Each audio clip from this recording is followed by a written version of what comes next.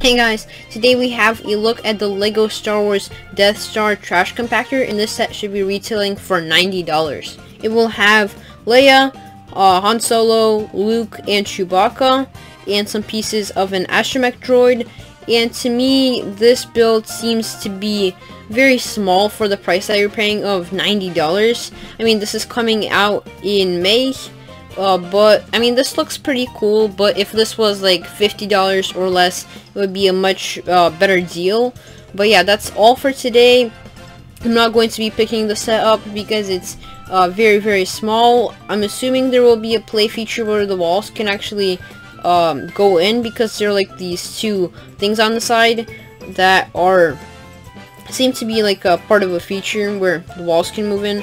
So that is going to be exciting, but I'm not going to be picking this up, especially for the full price of $90. But thank you all for watching, like and subscribe, and I'll see you all next time. Bye.